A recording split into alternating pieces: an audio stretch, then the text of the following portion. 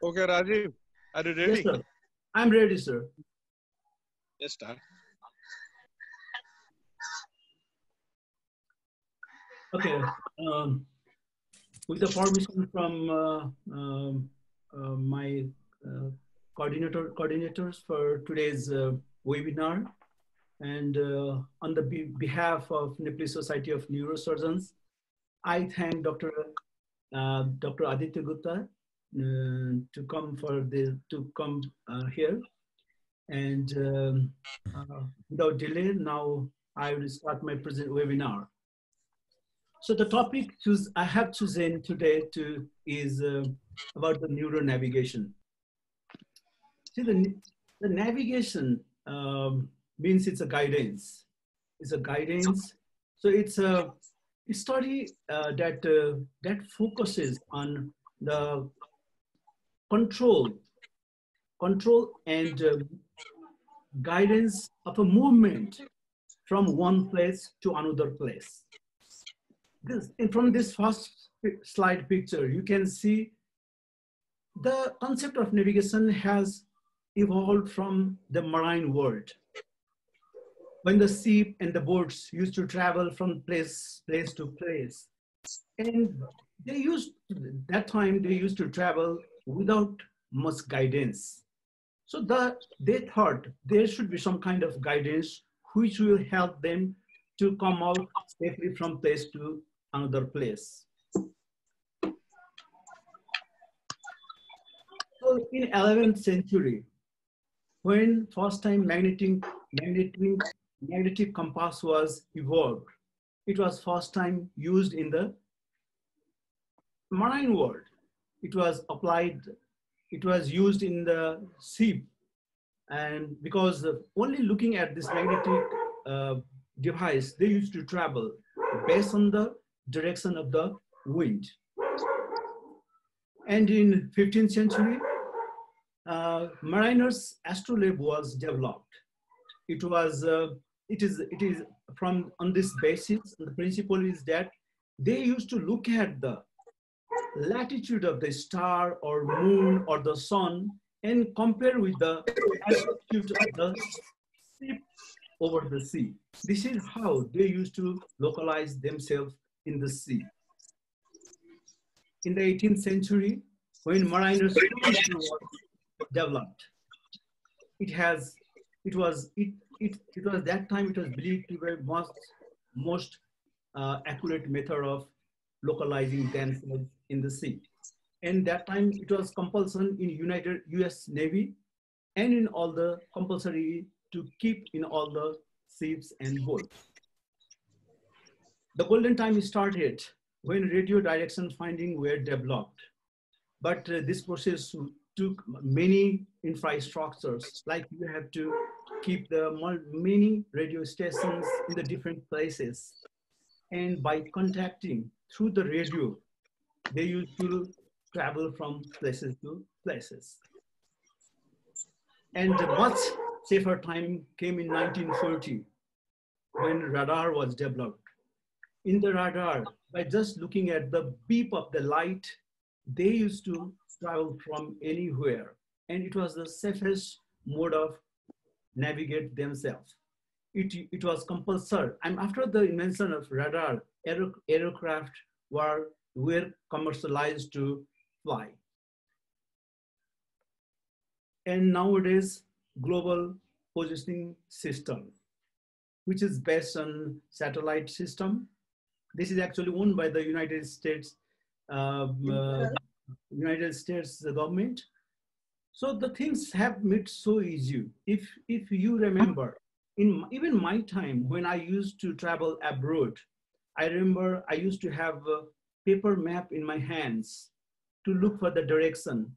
I used to ask people on the street about the direction. I used to go to the stores to ask the direction.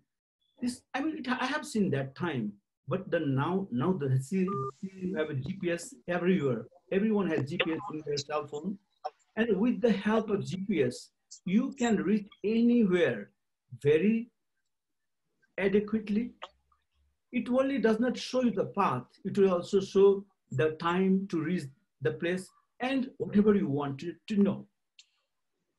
So similar concept, GPS is a navigation system in neurosurgery as well.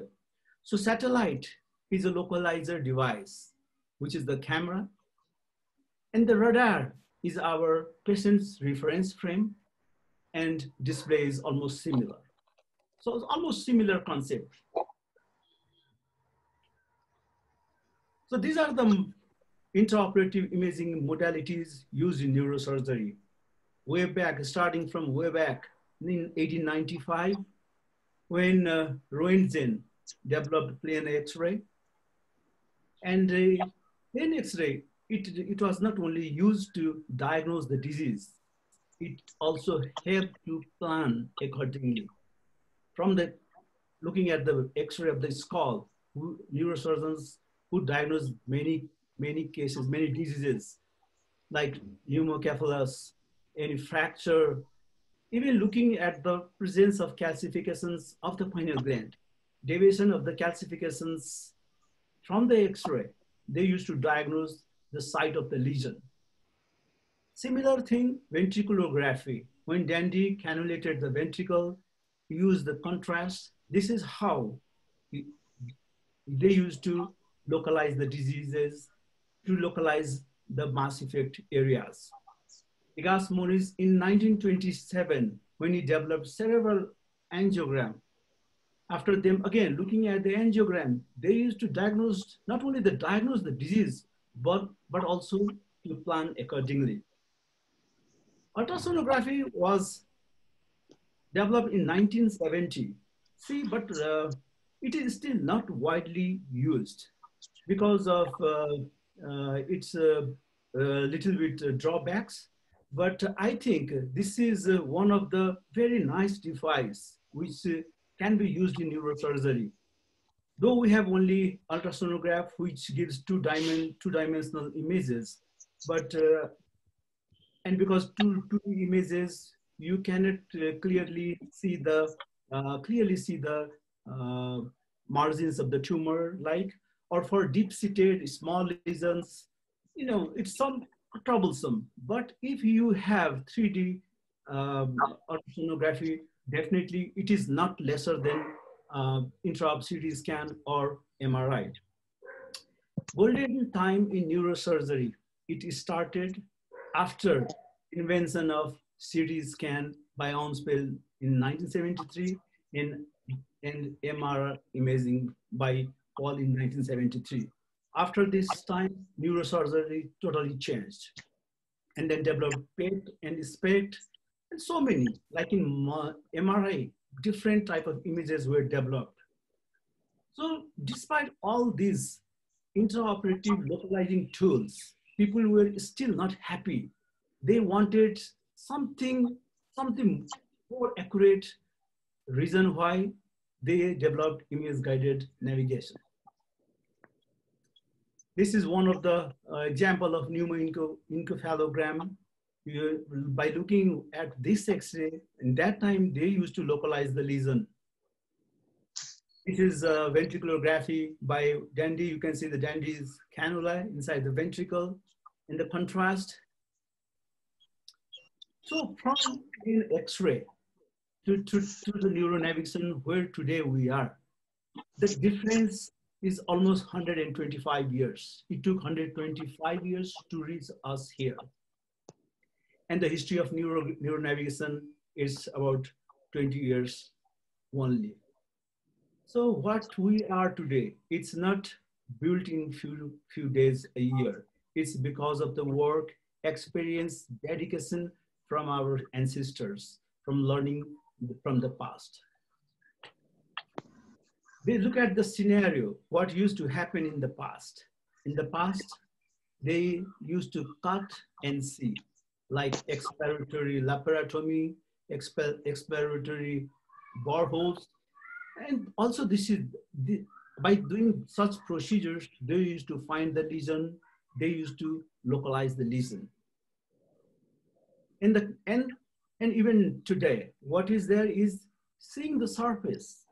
you look the images and you preserve those images inside your brain, and you use that brain, your thinking thought process in the surgery.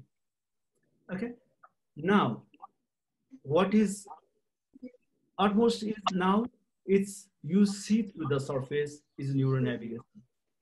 So you don't only rely on neuro images. You in the real time, by putting your tip of an instrument, you can clearly see the lesion, localize the lesion. So this is what neuronavigation system is. It is a set of computer-assisted technology which is used in neurosurgery by neurosurgeons to guide or navigate within the confines of the skull or vertebral column during the surgery. Principle of neuronavigation system. Principle of neuronavigation system is best to tell you where exact the tumor is. Second, how to reach your target safely. And third is to let you know where you are working.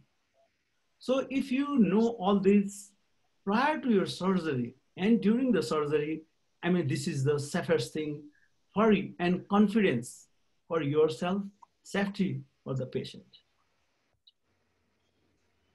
So this neuronavigation, actually, it is based on the principle of stereotaxy.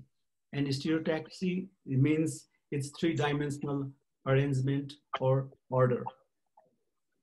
So image-guided surgery is an operative technique by which correlation between imaging studies and the operative field is provided. Stereotactic surgery is never new. You know, stereotactic surgery was started around 80, 90 years ago. So 80, 90 years ago, they used to do a lot of stereotactic surgery for psychogenic and functional neurosurgery. It was very famous that time. But after the levodopa come into the market, role of stereotactic surgery almost died, almost vanished. That time only non-stereotactic functional neurosurgery in the form of dorsal column stimulation were only done. But again, after the invention of CT scan and MRI during the mid of the 70s, again, stereotactic neurosurgery revived. And now you see stereotactic surgery by using VRW frame or CRW frame or Lexil. It's so much popularized and it is being used all over the world very widely. It was Horsley and Clark who first made this stereotactic frame, but it was applied in animal model only. The drawback of this frame was that it was not flexible, it was not adjustable, it was fixed for certain kind of animal only. So in 1947, Spicer and Voices first time developed stereotactic frame in human.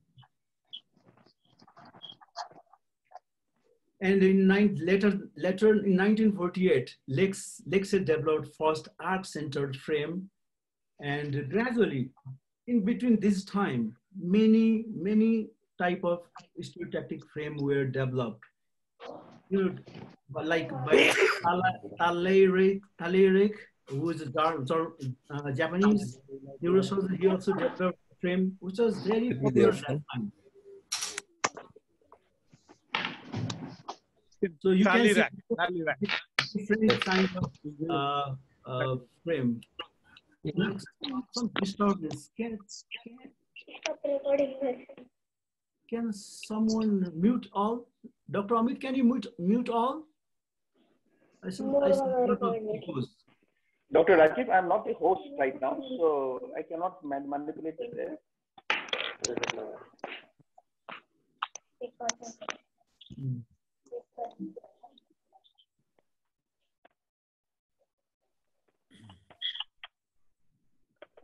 So different kind of frame were developed, like by Japanese, by Lexel, by Colkers, many types. So there were proliferation of stereotactic frames. So these were all frame-based stereotaxy. There were drawback of frame-based stereotaxy.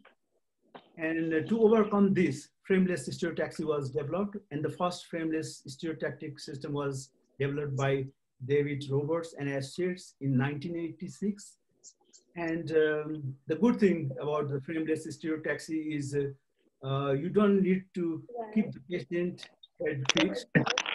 You can tilt the head during the surgery. They have easier. So the advantage of a frameless system was the ability to track a surgical instrument or probe in a real time and projects its position onto the preoperative CT scan or magnetic images. These are the essential components of a neuronavigation system. One is a navigation system with a monitor. You see there where it comes with camera. And second is imaging data which displays in the monitor. And another is patient reference. This is the patient's reference arch, which just close to the patient's head. So they are different for optical and electromagnetic navigation system. And then different specialized instruments. Now, fiducials has got very important role in neuronavigation because this is the real marker where you localize how you localize the lesion. But I mean, it is advised always to use fiducials in all the cases. Fiducials has to be kept from before the surgery, prior to imaging acquisition, until surgery complete of the surgery. But like there are conditions like electromagnetic neuronavigation system, and you can do without the use of fiducials. So fiducials is the Latin word, it means trust. So it almost, if you have fiducials in the cranium, chances of error are very less. So navigation is based upon targeting relative to known reference points. There are different kinds of fiducials are available in the market, like bone fiducials, like bone screws, and skull implanted fiducials. But they are not used these days because they are invasive. So the simple to use are adhesive markers like this. It's so simple. It's a fiber material. You can adhere it to the skull, to the scalp anywhere.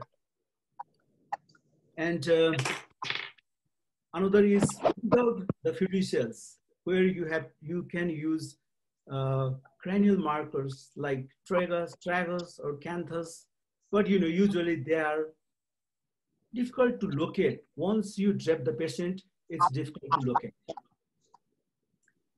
These are the important steps of neuronavigation system.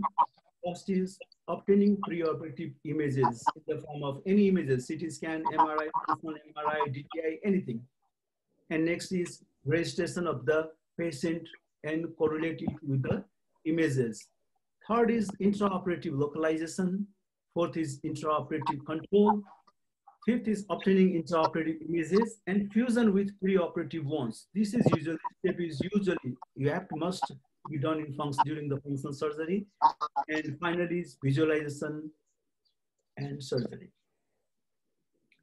So this is the technical details of the procedure, how you start in the display.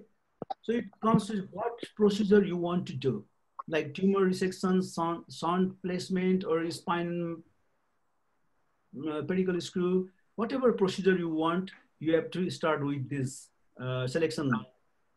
See, in the right side, that is, you see the optical eyes, means that is optical camera, and another is That's a electromagnetic. So what kind of navigation system you are using? This is, and then you obtain the preoperative images of the patient. It's most important process, step in the neuronavigation is registration. If there is error during the registration process, you will have a difficulties, even you will not able to use the navigation system during the surgery. So it has to be very precise and concise. There are two types of registration process. One is when you apply the fiducials in the scalp, and by touching those fiducials, you register the patient. And another is, usually this is done in optical type of navigation. But if it is electromagnetic, then electromagnetic, they are not wireless. They come with some attachment. It has to be attached with a magnetic emitter, near to magnetic emitter. But the optical is, it's wireless. Wireless because it reads infrared coming from the cameras. So these are called glians. They are usually disposable, but we use in many cases. Just clean it and you use it. So in trace type of registration, fiducials are almost not used or very less, and it's very quick. It's less than a minute. So no extra consumable, no extra probe required. This is the setup of your operating room. On the left side, the monitor. Opposite to your is the display where you have to look. And if you are using electromagnetic system, then that a magnetic emitter has to be placed close to the head of the patient. Or if you are doing spinal surgery, it comes flat type of magnetic emitter, which you put below the in the table. Next step is instrument verification. You have to verify the instrument what you are using. You can verify any instrument you want. This is how the registration process with touch method starts. Computer will show you 3 points, known anatomical landmarks, like first is tip of the nose, and you have to put the put your pointer, the tip of the nose, like number 2 in the neck zone, number 3 like one of the anywhere like orbital ridge or tragus, anywhere. So once this process is done accurately, you start registration process. This is how the registration process starts. You start by touching, and if you don't touch the scalp in between the registration, the chances of having error is always high. So try always touch adequately with the scalp. After the completion of the registration system, this is what you see in the monitor. You see in the real time. Wherever you put the tip of the probe, you will clearly see the margins, you see the lesion, and then you plan accordingly. You can see edges, anterior, posterior, trajectory, whatever functional MRI you see, tracked, anything, and you continue your surgery. So this process has to be repeated again after you drape the patient. So because of this, everything precisely now you can plan your size of your craniotomy and the trajectory. And pre-op data is collected in either CD-ROM or in external hard drive. So this is the so-called patient's reference frame. This is very important. It has to be kept close to the patient's head. or spine.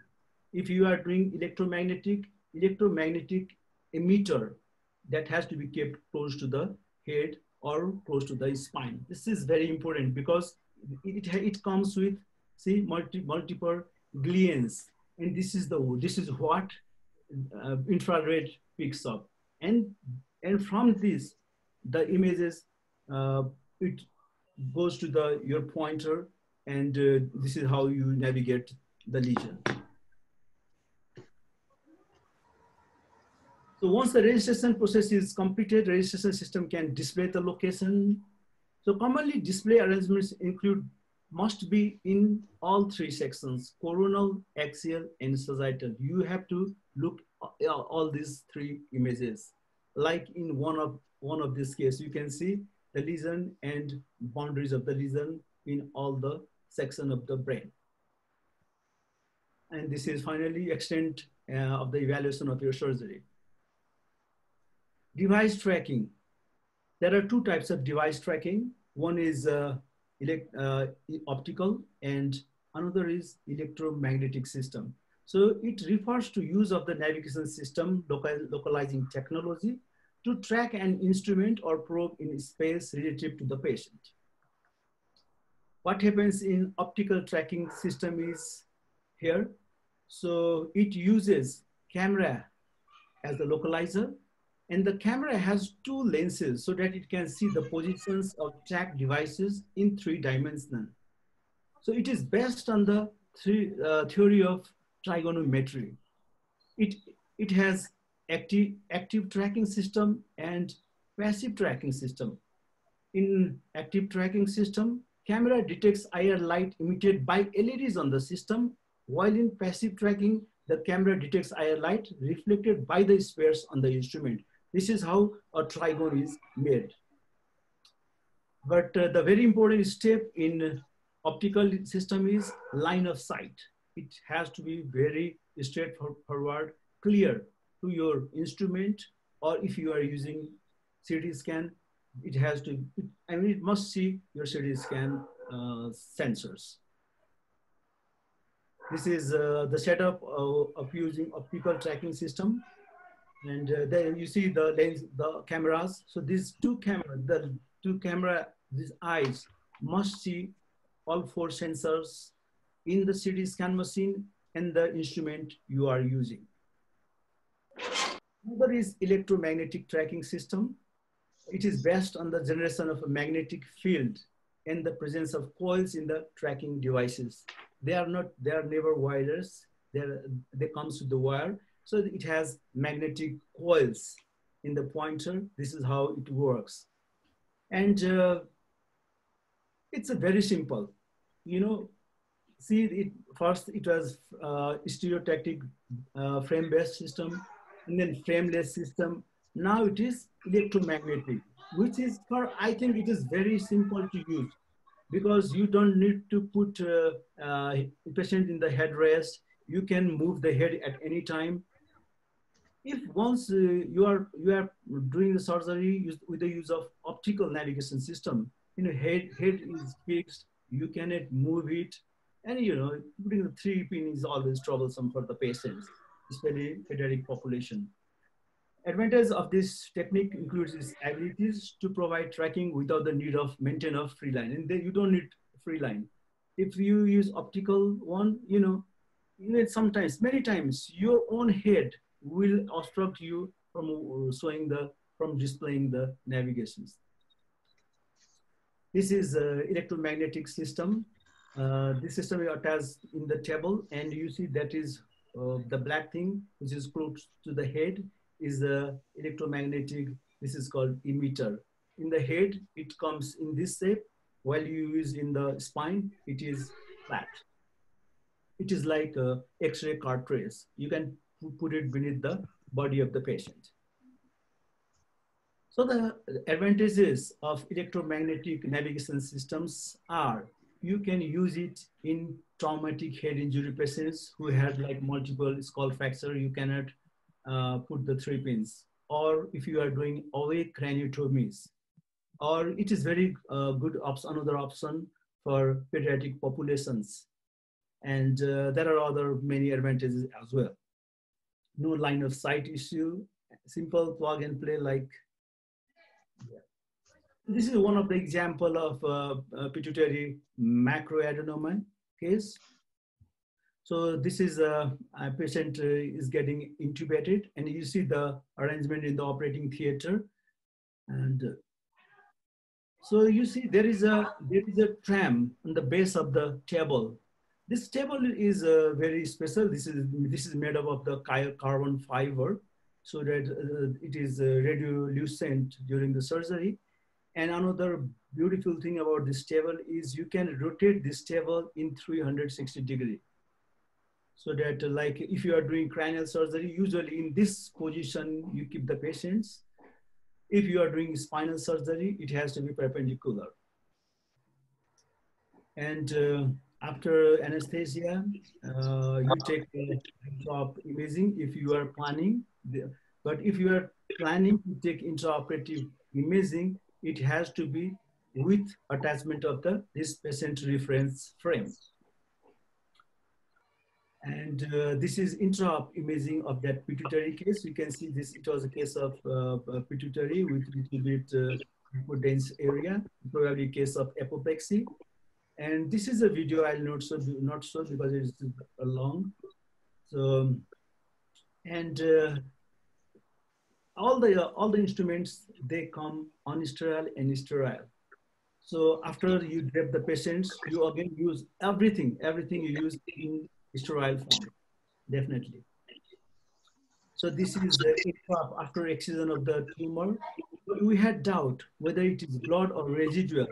And then after waiting for a few minutes and washing, finally we did second time intraop CT scan, and it was almost a complete excision of the tumor. So the major advantage of the use of neuronavigation system is you exactly know if the tumor is left or you have excised it completely. These are the few cases of biopsies, right? Like in this case, see, it is so close to the ventricle. So, and reaching the tumor without piercing the ventricle can be achieved very safely.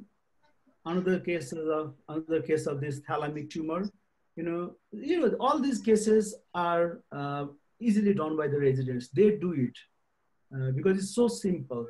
I mean, you display the images, you plan accordingly, and if you know, definitely you have to know the real anatomy of the brain. This is another case. This is probably callosal lesion, and this is supracellular lesion, and this is another left thalamic lesion, and this is a case of posterior fossa tumor. As I told, in case of other surgeries, you may not need to use the fiducials. But if you are doing posterior fossa tumor, or if you are doing in prone position, as there is no, not many anatomical landmarks, so it is always advised to do it with the use of fiducials. You use optical navigation system. The beauty of the navigation system is like it was a case of cerebellar lesion, and which was almost iso intense. And then the technicians, he isolated this tumor in different color so that you can clearly isolate from the normal tissue. Clinical application, it is written there is clinical applications like small intracranial lesions, skull-based surgery, intracerebral biopsies, intracranial endoscopic. Yeah, even during the endoscopic third ventriculostomy, and people are using navigation system. And the study had shown that ETB, by using navigation system, injuries are less compared to other method, and definitely widely used in functional neurosurgery. So these are the clinical applications written in the textbooks. or in the many literatures. I think if the time will come when all the procedures, including traumatic extradural hematoma evacuation, all other procedures will be done with the use of navigation systems. Why we are not using this system? It's because it's a new, and it's because of expensive. Expensive. As the use increases, the cost will definitely come down, and we'll use it in all the cases. So it is useful in providing orientation to the surgeon with sufficient application accuracy. It facilitates a precise planning of craniotomy. It defines the tumor margins and the limits of extension, useful in localizing encased and displaced vascular structures. You can see tumor extension and position of the osseous landmarks. They have drawback. See, this is so big. This is long, even longer. This is even longer. So the probe is bulky. The view of the surgeons, and while you are using it during the surgery, you have to again look at the monitor. So chances of injury to the brain is there. It's like it's like during the ICG, use of ICG, you have to look at the monitor, and you might sometimes injure the vessels or tissues. So the requirement of an uninterrupted line of sight between the lead and the camera, and patient head cannot be moved if we are using optical system, but if we are using a magnetic system, you can easily you can tilt the head. Another drawback is if you are using, usually we use microscope. So between the scope and the surgery side, distance are very less. So it distorts, again distorts many times. There are conditions when even surgery using navigation system were failed, and like this another tiny lesion. So usually after we use less stereotaxy compared to frameless other navigation system is frame based, but as the results are almost similar. But in such cases where we don't have positive results, we use frame-based surgeries, and see the pitfalls of this thing is you have to put it under the local anesthesia. You send the patient in CT scan machine with this head frame, which is troublesome, difficult for the patients, and this is how you plan accordingly. And another challenge is for anesthesiologists with this frame during, putting the endotracheal tube. They need special dedication. And this is another example of pinal region tumor biopsy. And the probe are so fine, so that even in the post-op images, you don't see any scarring. And one of the common complications of these procedures during the biopsies are intracerebral hematomas. But luckily, in our series, till now, we have not seen any such complications. So that's all about cranial navigation. Now I'll talk a little bit about the spinal navigation. So the spinal navigation was brought in use almost a decade after the cranial navigation. It came only after frameless surgery for frameless cranial navigation system. So the history is not old. So these are the conventional intraoperative spinal navigation as we discussed for cranial, like direct visualization. Surgeon's knowledge is the most important navigation system, no doubt, experience and judgment. Plain X-ray, see still many centers, they operate by using only plain X-rays, but the drawback is it gives only one plain image, and then you have to wait for the image to come, and then you start the surgery. CM is widely used, even we use, but the limitations of CM is you'll have only static images, and it has a lot of radiation. Every time you bring the machine, back the machine, and time taking is also very long compared to others. And different other types are like SSCP, MEP, and ETC monitoring. And to again overcome these problems, image guided surgery in the spine were also applied. And spine navigation, to use of navigation system in the spine is not as straightforward as in the cranial surgery, because there are a lot of movement in the spine surgeries, starting from the positioning, and so fiducials, they are easily violated. So for minimal invasive MIS surgeries, you must need some kind of fiducials, like which are made of the carbon, polymer, or gold. You have to use it. And there are there comes different types like cylindrical or coiled. And based on this, only you can proceed for the surgery.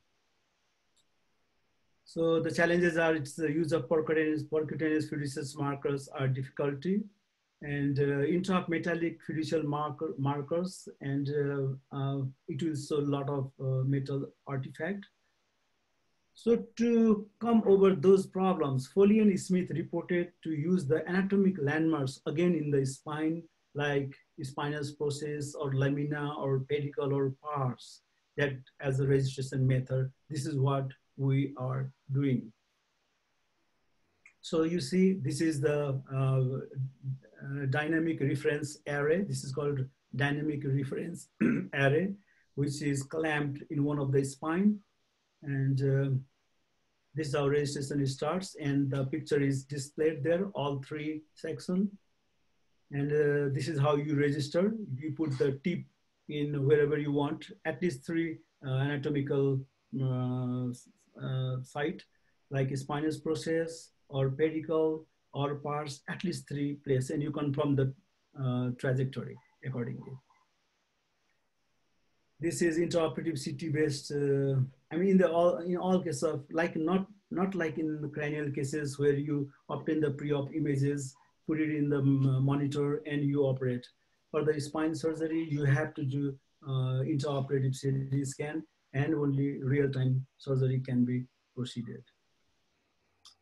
So this is the patient is getting a CT scan, the required area. And you see, this is the localizer, and also you can see the dynamic reference array, which is attached into the one of the spinous process. And after opening this, after doing the subperiosteal dissection, after exposing the bony landmarks, you send the patient for imaging, intraoperative imaging. These are the picture, how displayed in the, and now prior to surgery, you know size of the pedicle, and you plan trajectory accordingly. You can see the vital structures around your surgical site, and exactly, very accurately, you can calculate the size of the screws, diameter of the screws, and trajectory of the screws. Any instrument you can navigate, any size. You see, there are multiple holes. It depends upon the size of the instrument. So according to the diameter, you can navigate any of your instruments. Even in one case of the tumor, which was, I mean, very not clear, even in the MRI, it was less contrast optic. So we thought intra-op navigation might help, and actually it helped to not only the exact localize the tumor, and for the total excision of the surgery. So for navigation system, all the images has to be acquired in a special format, like CT scan should be less than 1 millimeter thick. This is in the spine surgery, when you use electromagnetic field, and that is the magnetic emitter, which is placed below the chest. So the advantages of spinal navigation are accurate. You can accurate plan of incision and trajectory, safe placement of implants, especially in anatomical critical areas, guidance for posterior incision and approach for minimal invasive implant placement. This is very good for MIS in spine. And many study has shown that X-ray exposure is much less than what in the conventional methods, and multiple treatable indications like cervical and high thoracic dorsal instrumentations to routine lower lumbar surgery, complex deformity surgery, tumor treatment, and surgery planning. So both pre and intraoperative images can be registered for navigation. So is the navigation in spine surgery necessary? If you, many study has shown that without navigation, chances of cortical breach is almost 20 to 30%. But with the use of navigation system, the chances of misplacement is less than 2%. So it allows 3D image in the real time, and it has definitely less complications because you can see the vital surrounding structures, reduces reoperation due to malposition, and it is very good to use in the small pedicles and in case of altered anatomy and deformity cases. And as I told you already, that radiation is less compared to the other conventional type of imaging modalities. There are technical pitfalls of navigation system in the spine cases, like in obese patient, the ray is hardly difficult to penetrate, so chances of error are very high. And definitely there is surgical learning curve. I tell you, use of navigation will add you extra 1.5, 2 hours, sometimes 3, 4 hours. So this is frustrating for surgeon. But if you look at the patient safety at the end, you know, so this is very difficult learning curves, and you need special carbon fiber surgical table, and you have to drape many times during the surgery because you take images 2 times, and registration process is also not so straightforward in the spine. And there are certain considerations depends upon the level of the spine, like cervical spine, which is in case of hyperlordoric spine where the surgical field is less, then you need to fix the in the headrest. You must do it.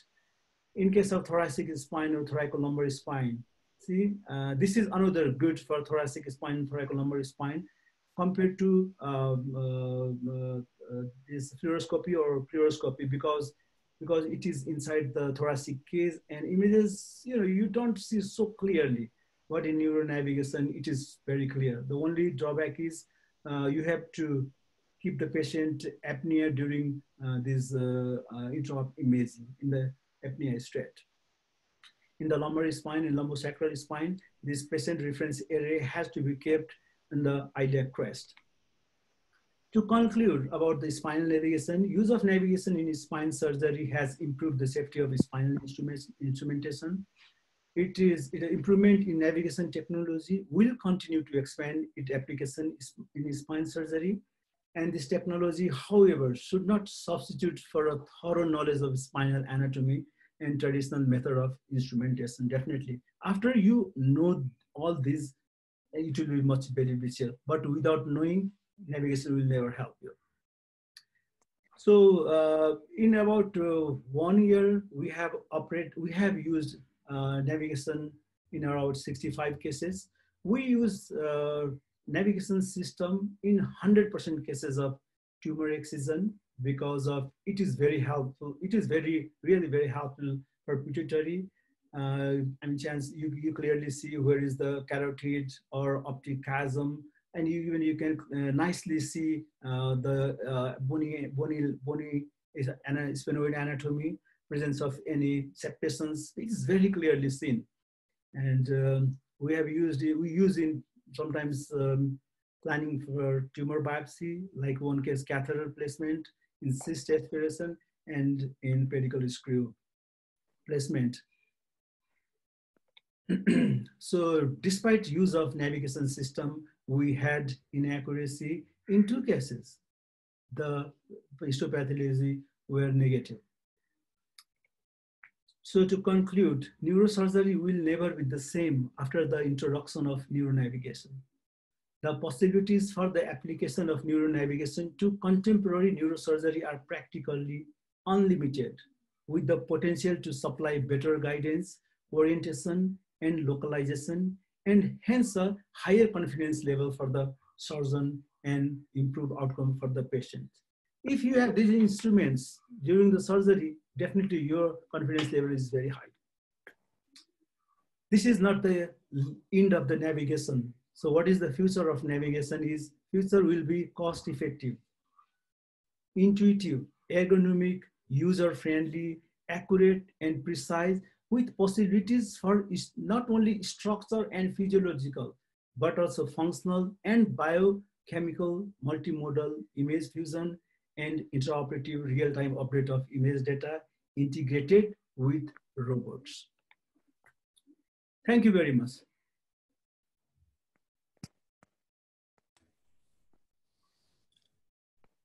Thank you, Dr. Rajiv. It was a wonderful presentation. Thank you, sir. And very much deserve you. This topic was, somebody should have talked about this way long time before. And so let me, before I ask few questions and take up questions, let me thank Aditya again. Aditya, you are there? Yeah, hi, Dr. And Rajiv. Thank you very much for joining this conference. Your presence is very valuable. Our politicians are fighting in the borders, and now, science is beyond politics. So we are sitting together and sharing knowledge, and that's science. We are beyond borders, beyond politics. So it's so nice to have you in this forum today, Dr. Aditya. No, it's my Thank you pleasure. very much. It's my pleasure, and I wanted to thank Rajiv for an excellent and very exhaustive presentation. Thank you, sir. I learned many things afresh from his presentation, and I think it's been a very comprehensive, very informative presentation. Thank you, sir.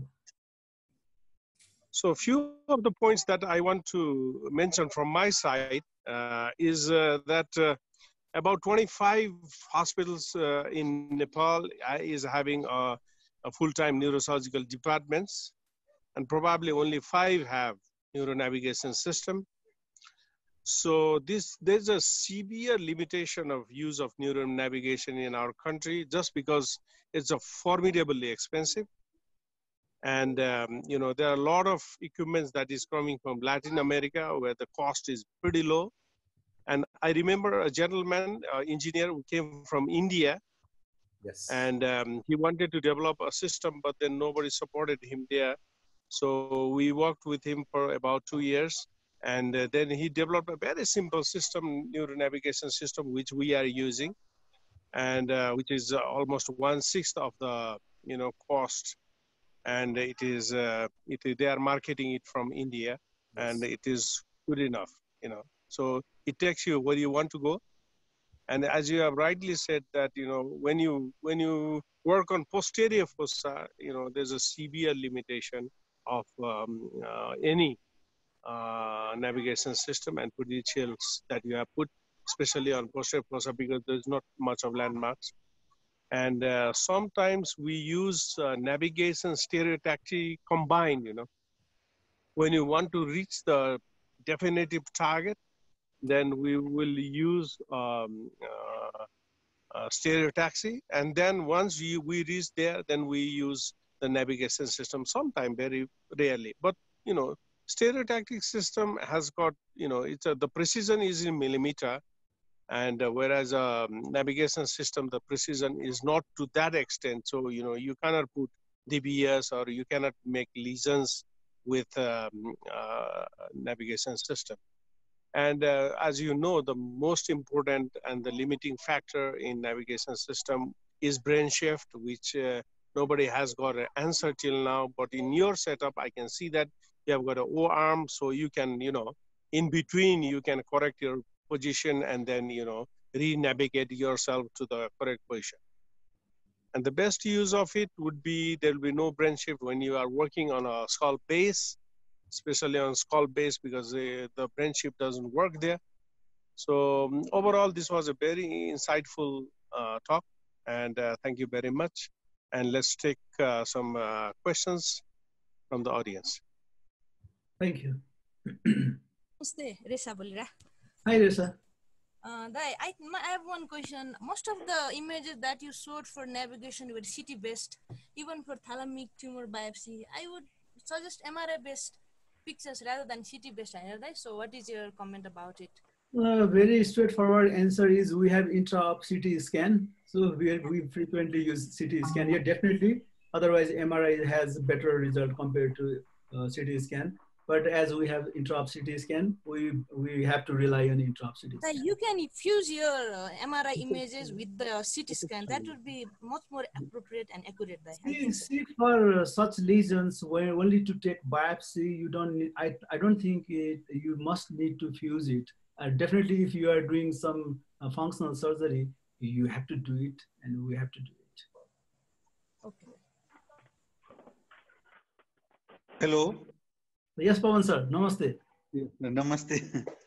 Thank you, Rajiv, for a very wonderful presentations. I really, because I had an opportunity to have a observation of the imaging 23 years back, and I see the technology has entirely advanced, and which is really now, it is not understandable to me currently, but anyhow, your presentations made me to understand it. And I would like to know a few things that, do you need any consumables during the surgery, which you use, throw, and then you again need patient to buy? Not actually, no. Till now, no. Yeah, you use. I mean, as I told that these are the glands. They are actually disposable, but we use it. We are still using it. So patients do not need any extra cost for that? Nothing. 0 rupees for the patient. And how much it is helpful as access is all right, and direction is or trajectory is all right, but is there help of this in the extent of the excision? Yeah, definitely, yes, sir. It's to see the extent of the lesion and or like the about the brain shift, which is one of the problem in navigation. So it can be a myth, but if you are using intra-op imaging system, then you clearly see how much you have resected or how much is left there. Only navigation, I mean, only pre-op, based on the only pre-op image, you can miss the lesion. But if you use intra-op CT scan or MRI, chances are almost less. Thank you. Thank you, sir. Dr. Rajesh, it's me, Dr. Prakash Paudel. It's a nice presentation. Thank you. So, which company you are using? Is it Medtronics or Brain Lab? Fortunately, we have both Brain Lab and Medtronics. Rajadai. Yeah, we have both Brain Lab and Medtronics. So do you suggest which company do you feel more comfortable with? Or any suggestions with respect to the choice of the company? Since you are using both the companies? I think both are the same, still the same. I don't see any differences in the technique. Okay. Both are same. You can buy anyone. Okay. Dr. Thank Rajesh, you. so that was a very good presentation. Thank you for that.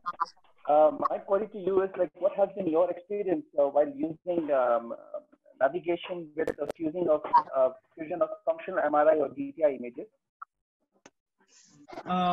I never spoke of these functional cases in our institute because we are not able to start it yet. Okay. So may I request Yeah, Dr. can I say something on that? Yes, yeah, sir. please, sir. Sometime we are using a 3D CT angio on our aneurysm cases. we incorporate 3D angio, CT angio, to the neuronavigation system to localize, when the aneurysm is, not well localized. Sometimes you can use that, but not with GTI. Aditya, have you used GTI with navigation? Yes, so we have used DTI with navigation.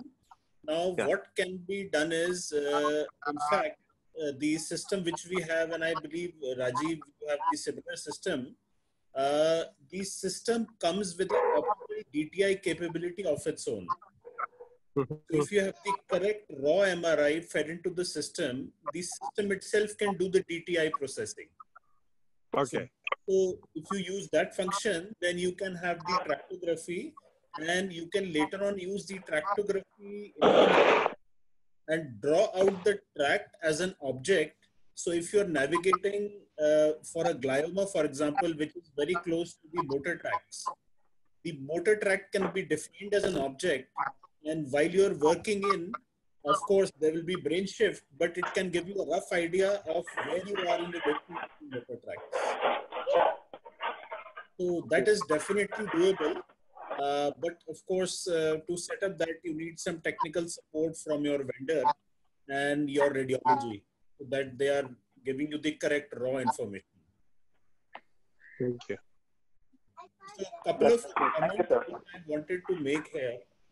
And of course, this is more for the benefit of residents and younger people, is that, navigation is an image-guided surgery.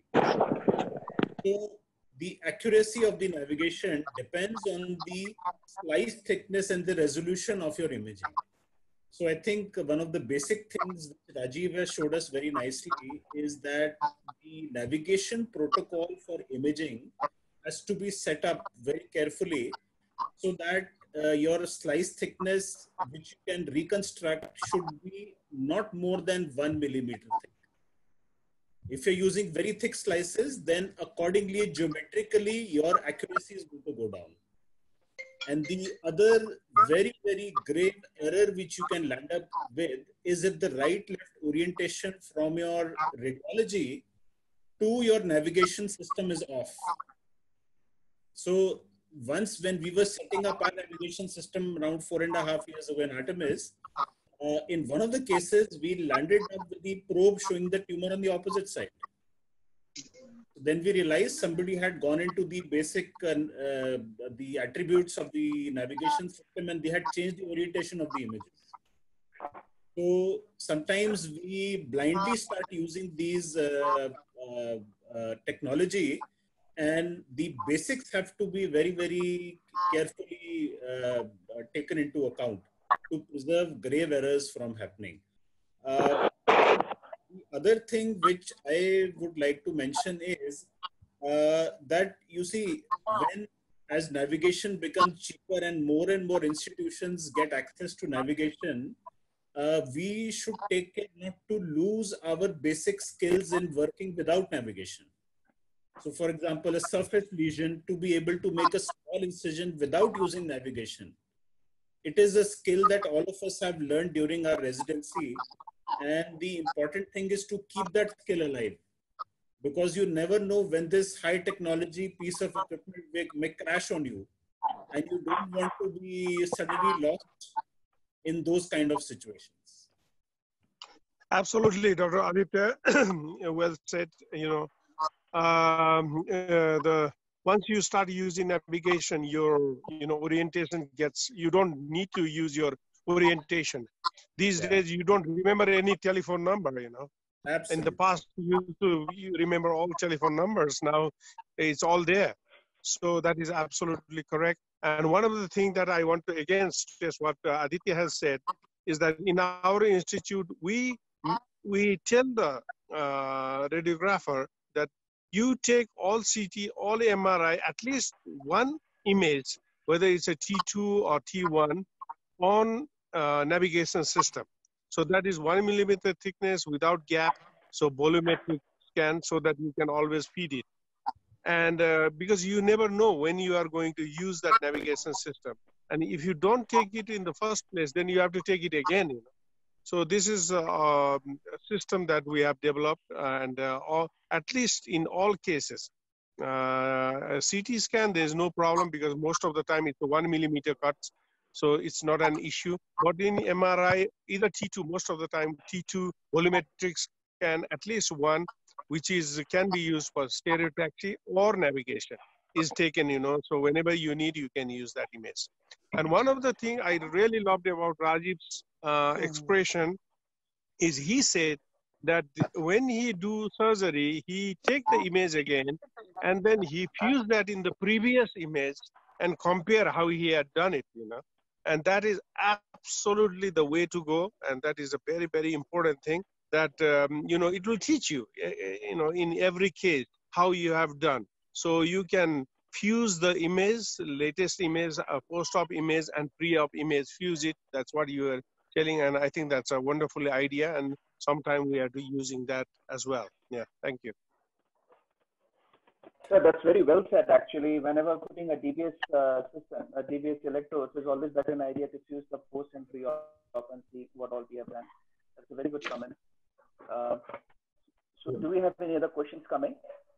So I'd like to make a comment here that Rajiv has showed some excellent cases of frameless biopsy, and personally, what I would like to say is that I would not like to do a frameless biopsy of a lesion which is less than 1 centimeter in diameter.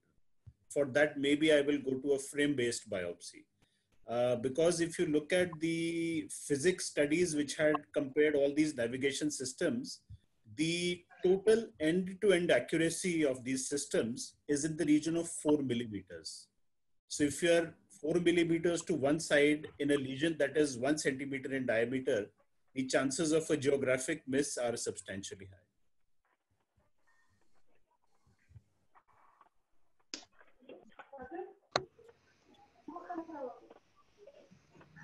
Yeah, absolutely correct. And especially when it's a lesion in the depth, then it's always better to go for stereotaxy rather than, on the surface, stereotaxy is not of use. On the surface, it's horrible. And the jet becomes so long that you don't even can operate, So in the depth, absolutely, I agree with Aditya that most of the time the error is so high that it's better to go for. And sometimes we have combined actually navigation and stereotaxy. We have combined sometimes. Yeah. So I think the only exception I would say is there are studies which show that if you use skull implanted fiducials and you use at least 4 fiducials which are implanted in the skull, then you can achieve an accuracy of close to 1 to 1.5 millimeters.